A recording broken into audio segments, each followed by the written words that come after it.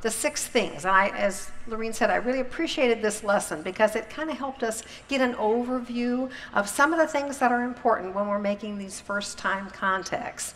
Now, we're not going to spend a lot of time on this. I'm really counting on the leaders to spend good time on the lesson today, to look at all 6 of these things, some of the scriptural background that you used to help us understand what these 6 things are. And we're going to go a little deeper with just one of them today. But we're going to remember what were these 6 things. The first one is a sign that we see at the side of the road, which is stop. All right.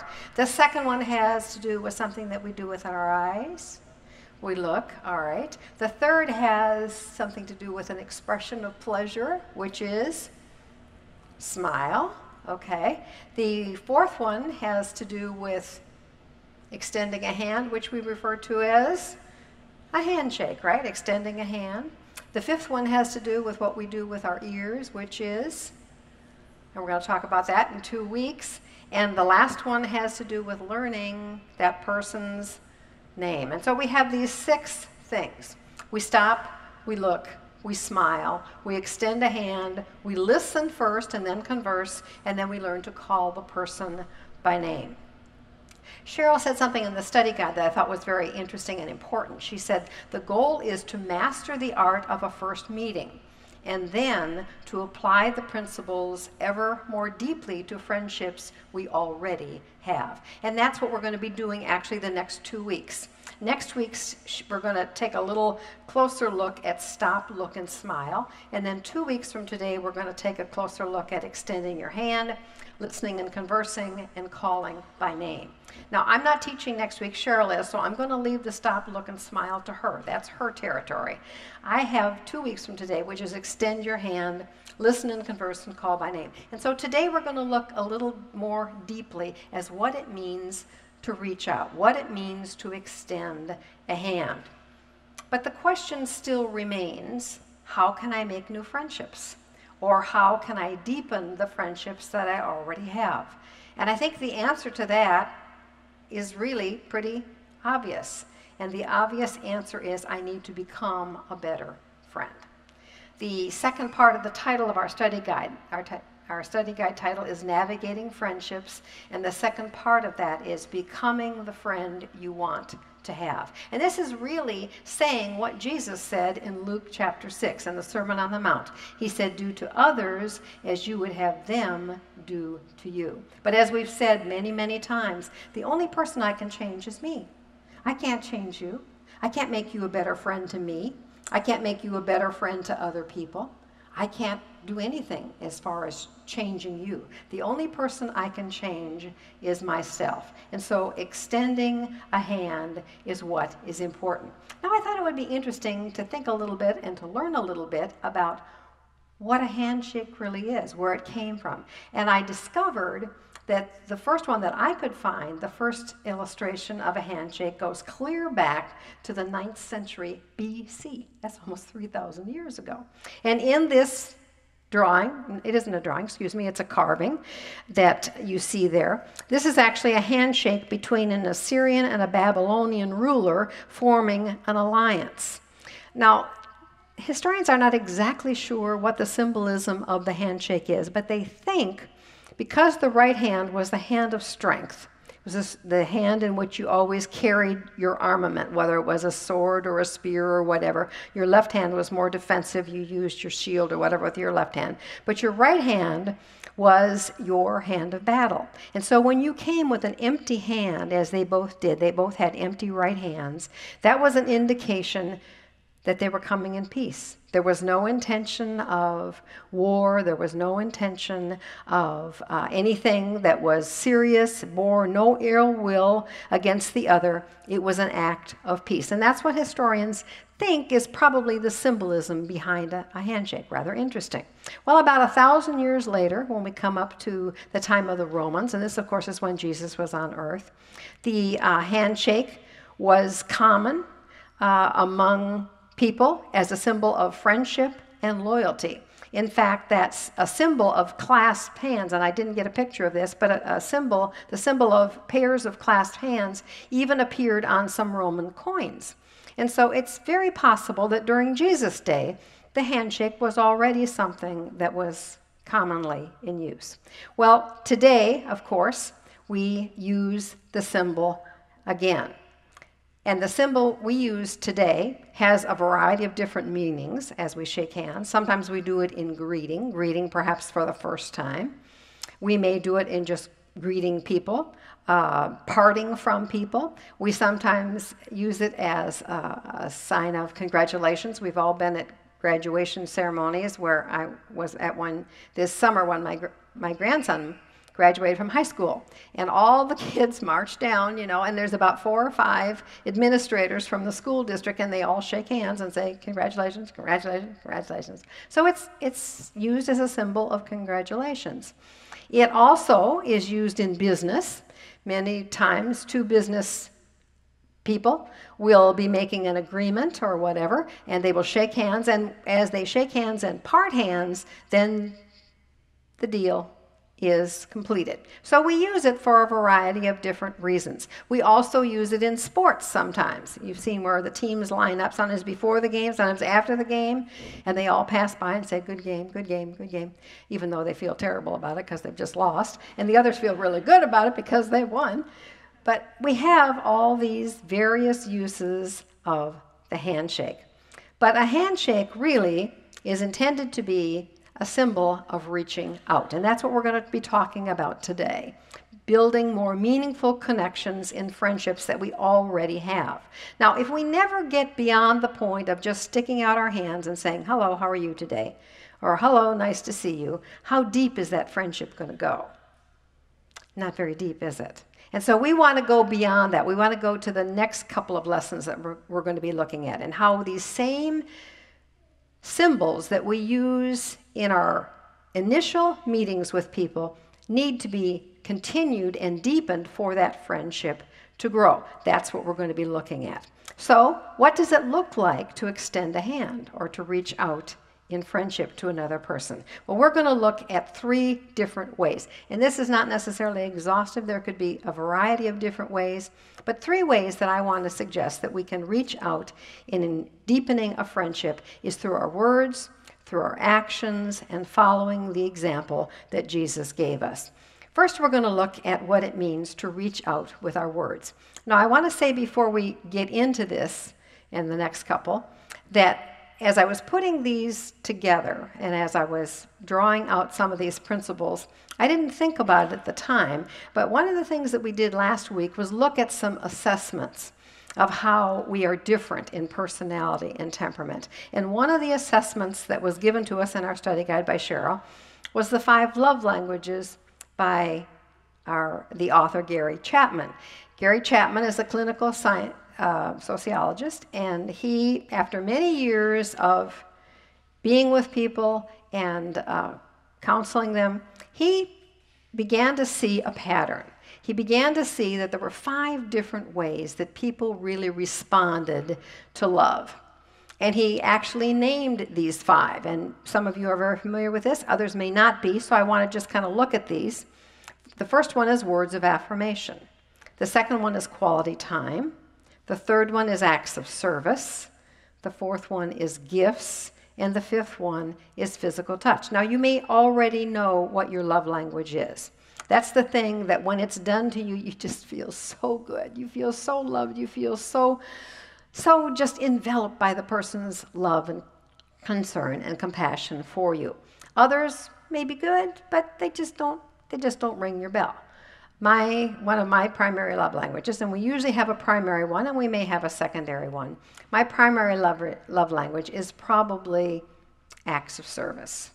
Now, if you do something for me, that is really wonderful. Some of the other things I could take or leave, but when you come and take part of my load and do something for me, that is really wonderful. Now, one of the things that Dr. Chapman talks about is that one of the difficulties in the love language scenario is we tend to use our love language and express that out to other people because that's what's natural for us and that's what feels good to us. And so we tend to use the language that we like to receive back to other people. Only problem is that many times it's not their love language. my son and daughter-in-law and 3 grandchildren live just about 30 minutes up the road. And as I said, I have the love language of acts of service. And when I go up there, usually we're just there with the kids. My son and his wife are both working. And if I see something that needs to be done, I just do it. You know, if there's some dishes in the sink, I'll wash the dishes or fold some laundry or do whatever. I think nothing about it because that's how I receive love. And so therefore that's how I express love. That isn't their love language. Now, I know my daughter-in-law appreciates the fact that I will fold a load of clothes, but it doesn't do for her what it does for me. So in all of this, we have to kind of remember it isn't just what means something to us that we need to be expressing to other people. We need to know what means something to them and use that language with them. Now, this is kind of a long introduction, but as I looked through the things, the words that we say, and the things that we do that are ways to reach out, I realized that I was really looking at the love languages in many ways. All right, the first thing when we get into what does it mean to reach out with our words, the first thing that we can do, we can reach out with actions of care and concern. When a person is going through a difficult time, when something is going on in their life that you know is painful for them, expressions of care and concern with our words are extremely important. And you can do this, of course, with notes, with texts. You can respond to a Facebook post that they may have put up that shows you just kind of where their heart is. You may have a coffee chat with them, any number of ways. But we need to be alert to the needs in other people's lives and when they're hurting, and respond with our words that we care, that we have compassion, that we have concern for them.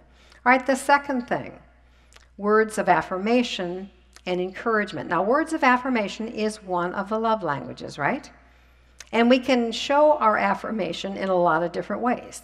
We can express gratefulness for their character, just the kind of person they are.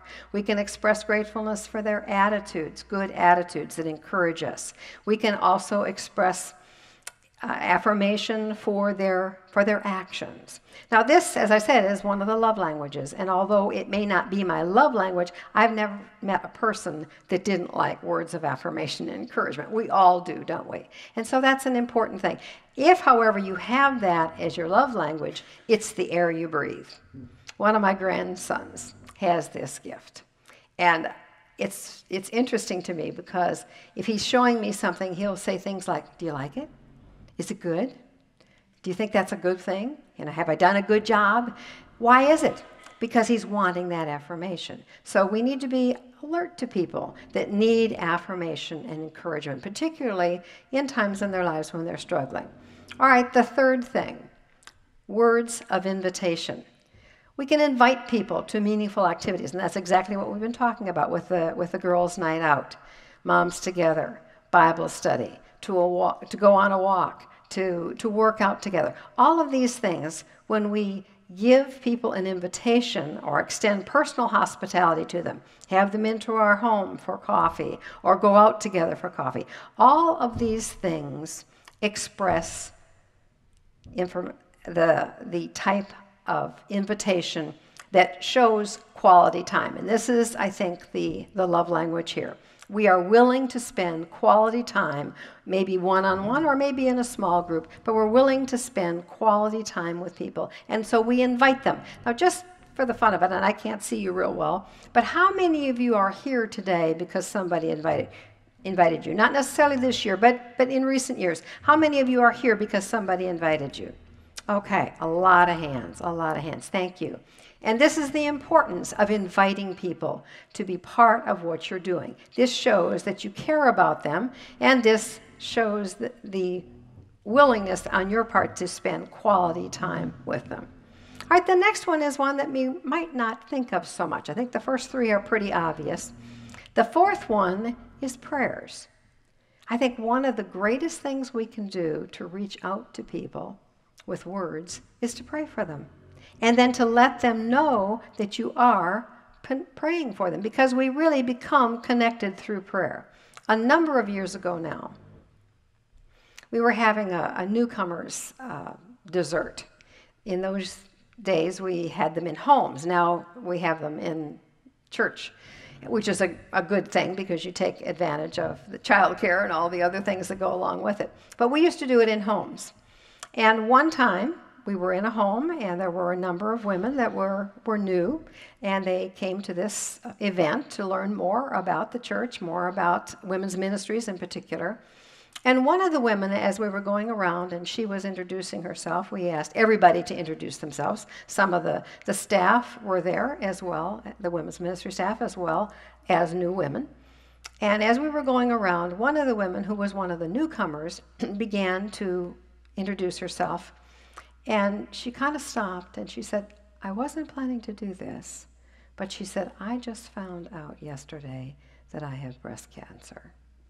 Well, you can imagine the impact that this had on the room, sort of like now, just got very, very quiet. And she shared just a few little details. And after she finished, she was sitting next to me, and I kind of put my hand on her shoulder, on the back of her shoulder. And I said, could we stop right now and pray for you? And she said, oh, I would love that. And so we did. And I don't remember, I think a few of the women prayed. And we just really lifted her up in prayer. Now, she lived many years after that. She is now with the Lord. But she lived for many years after that. And various different times through those years, when I would be visiting with her for whatever reason, she would say to me, you know, you'll never know what it did for me when you stopped that meeting and prayed.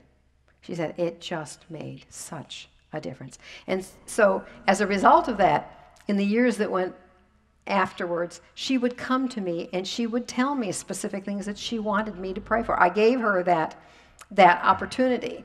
And so she would come to me and say, I'm going to Anderson, or I'm going this, or I'm doing that, or whatever, and would you pray for me? And I said, sure, I would be very happy to pray for you. So I think one of the ways that we reach out with our words is with our prayers. And we may not think about this so much, but this is an important way to reach out. We feel connected when we pray for someone. And then tell the person that you're praying for them.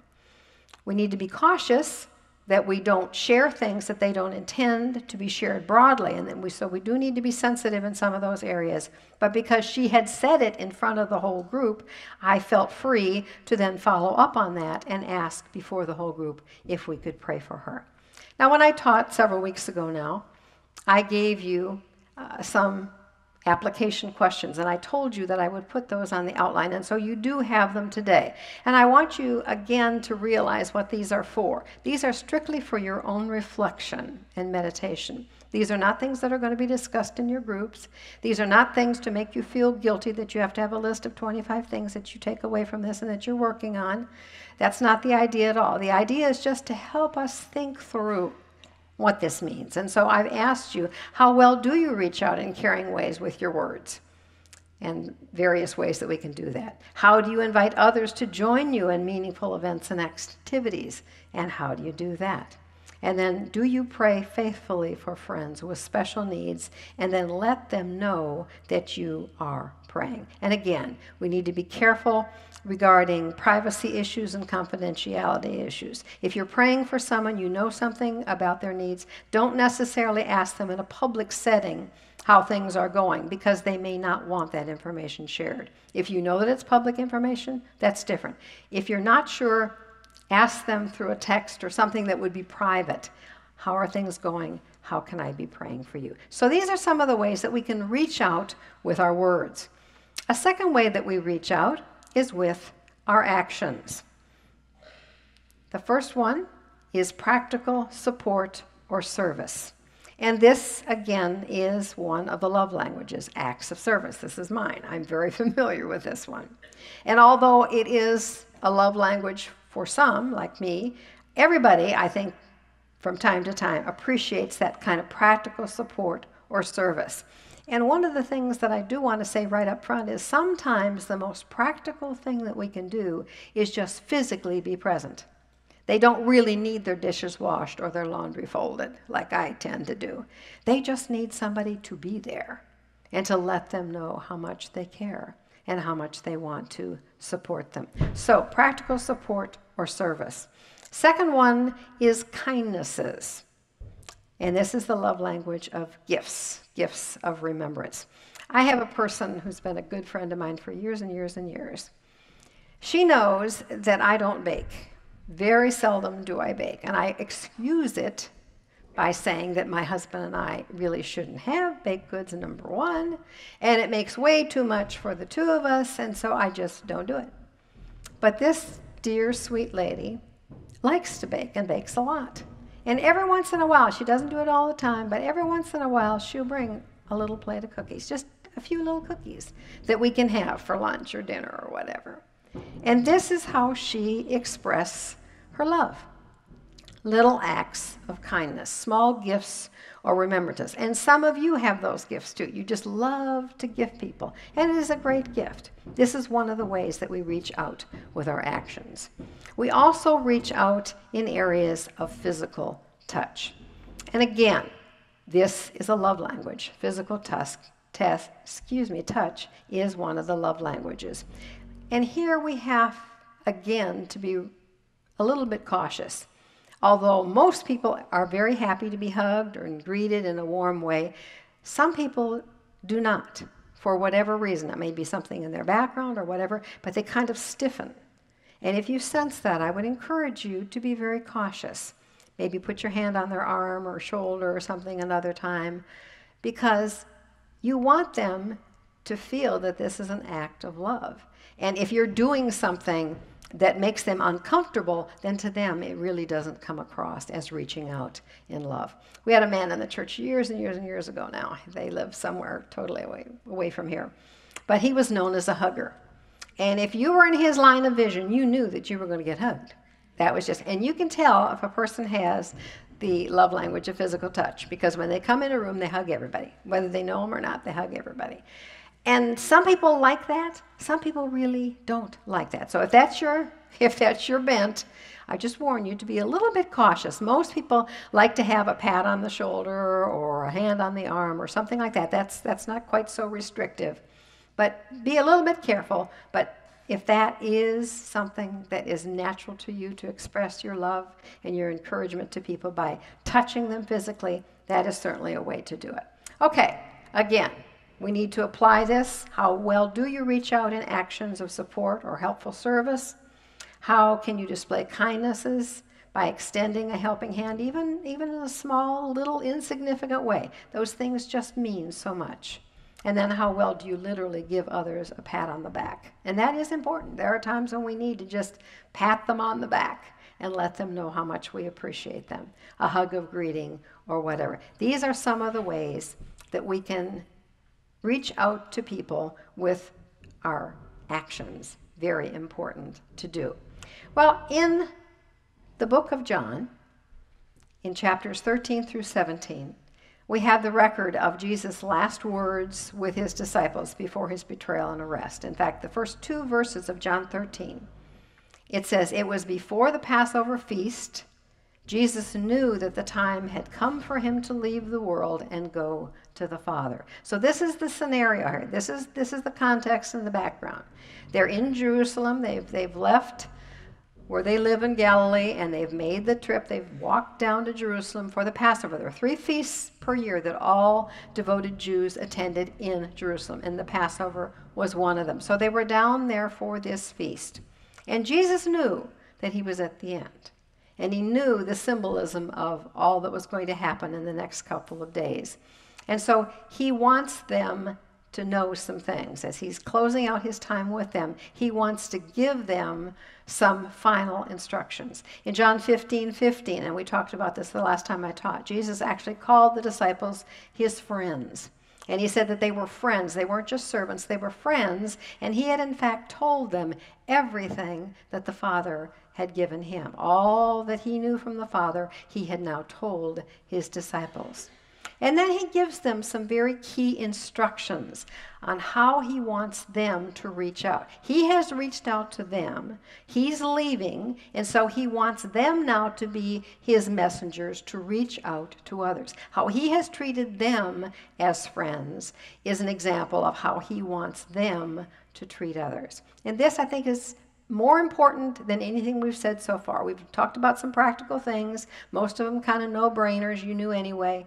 But this is where the rubber really meets the road. This is how we treat a friend, how Jesus treated his disciples. And the first thing he did, according to John 15, is he told them to love as he loved. John 15, 12, and 13. My command is this: love each other as I have loved you. Greater love has no one than this, to lay down one's life for one's friends. So he said the most important thing is to love as I have loved you. Not just warm, touchy-feely emotions, but actually sacrificing yourself for your friend, putting their needs before your own. And that's what our study guide is talking about, how we need to become the friend that Jesus was, the friend that we want to have. We have to become that. And that, of course, is how Jesus loved. So he said that we are to love as he loved. The second thing that he tells us, he wants us to forgive. And this is in, sorry, that's just taking a long time to come up. This is in Colossians 3:13. Bear with each other and forgive one another. If any of you has a grievance against someone, forgive as the Lord forgave you. So the second thing, the second way that he wants us to love as he loved was to forgive. Now, because we are imperfect human beings, we obviously are going to have struggles and misunderstandings in our relationships. We all know that. And so we need to learn how to reach out in forgiveness as Christ forgave us. There's an old poet, English poet, Alexander Pope, who said, to err is human, to forgive divine. And that's very true. When we reach out to mend a fractured relationship in our lives, that's a God quality. God is the one who gives us the ability to be forgiving, to forgive. To forgive is divine. And so when we are forgiving in a relationship with another person, when someone has wronged us, we are acting more like God than probably at any other time in our lives. To forgive is divine. It is a God quality. And Jesus said, forgive. Forgive as I forgave you. The third one has to do with commitment to the Father's plan. Jesus was absolutely committed to do what the Father wanted him to do. And he did that as an example for us, that we would do exactly what the Father wants us to do. There are 8 different references in the Gospel of John that talk about how Jesus did exactly what the Father wanted him to do. We're going to look at just 4 of them because I think they're really interesting. In John 6, Jesus is saying, for I have come down from heaven not to do my will, but to do the will of him who sent me. Why did Jesus come? To do what God wanted him to do. All right, the second one, John 8, 28 and 29. I do nothing on my own, but speak just what the Father has taught me. The one who sent me is with me. He has not left me alone, for I always do what pleases him. Why did Jesus come? To please the Father, to do what the Father sent him to do. All right, the third one we're going to look at from John 12. So whatever I say is just what the Father has told me to say. Did he come with his own agenda to say what he wanted to say, to teach what he wanted to teach? No, he said, I came to say what the Father wanted me to say. Even my very words were exactly what the Father wanted me to say. And the last one, and this is John 17. Jesus is praying to the Father just before his death. And he says, he's referring to himself, have brought you glory, talking to God, on earth by finishing the work you gave me to do. Why did Jesus come? To do what the Father sent him to do. And he said, I've accomplished it. I've finished it. Now, these are 4 of 8. There are 4 more that say basically the same thing. Jesus did exactly what the Father wanted him to do. And this is his example for us. That's what we're here for, to do not what we want to do, but to do exactly what the Father wants us to do. Okay, what does the Father want us to do? Did you ever think about that? What does God want me to do? Why am I here? Jesus knew why he was here. And he did exactly what the Father wanted him to do. How do I know what the Father wants me to do? All right, John 15, 16. The Lord impressed this verse on me a couple of years ago, in the summer, 2 years ago. And I have prayed it virtually every day since then because it has made such an impact. Jesus is talking, and he says to his disciples, "You did not choose me, but I chose you and appointed you so that you might go and bear fruit, fruit that will last, and so that whatever you ask in my name, the Father will give you." Now, we probably think to some degree that we chose to be a Christ follower. We made a decision to follow him. Don't we sort of feel that way? But Jesus said, no, not really. You didn't choose me. I chose you. And I had a purpose for you. And that purpose was to bear fruit, was to reach out, was to show the world what I'm like. That's why God chose us through Jesus. And then he says, and whatever you ask in my name, the Father will give you. Now, sometimes the Lord asks us to do things like, me up here right now, that I think, why in the world did he ask me to do that? I'm not good at that. I shouldn't be doing that. But what can I do? I can ask the Father in Jesus' name, and he will give me whatever I need to do what he wants me to do. That's the beauty of it. When it's his choice, when he has appointed us to do something, to reach out in whatever way, when he has appointed us to do that, he will give us what we need to be able to do it. Isn't that exciting? God's plan for Jesus' followers is to do what the Father wants us to do. Okay, let's think about how we apply that. How is love seen in the love that, the kind of love, the love that isn't just touchy-feely, but the love that really gives from the heart? How is that kind of love seen in Jesus also seen in me? And then how is forgiveness an act of love and reaching out to mend a fractured relationship, and what perhaps is an action that he's wanting you to follow up with that? And then how is Jesus bearing fruit through your life in ways that he has shown you to reach out? One of the most important acts of friendship that we need to grow and develop in is reaching out. That's the extending the hand, the fourth one that we looked at. Because this is going to bear the fruit that Jesus and God intend for our lives. Reaching out to care, to support, to minister bears great fruit. And it pays rich dividends because we change our focus from the friend I want to have to the friend I want to be. And that's the bottom line.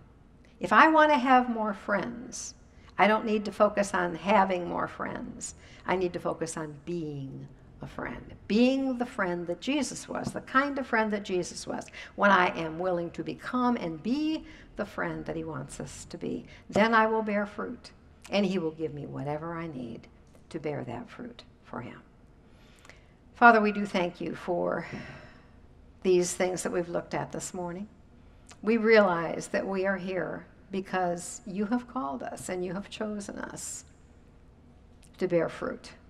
You want us, like Jesus, you had a perfect plan for Jesus to do the things that only he could do. And in many ways, you have plans for us that only you can do through us. So thank you for that. Thank you for the opportunity to meet with other women that truly do want to be those that can reach out in your name. And I pray that as we think about the relationships that you have put in our lives, we are grateful for that, and help us to use those relationships in ways that honor you, to reach out, to deepen the friendships that you brought into our lives, and to be aware of people that maybe are looking for and needing relationship and friendship. As we saw in the early lessons, this was your plan and purpose. This is how you made us, to be relational. We need relationships. And so help us to be alert and aware of women in our sphere of influence and involvement that really need someone to reach out to them. Help us to be that person, to bear that kind of fruit that reaches out in Jesus' name. And we pray these things in his name. Amen.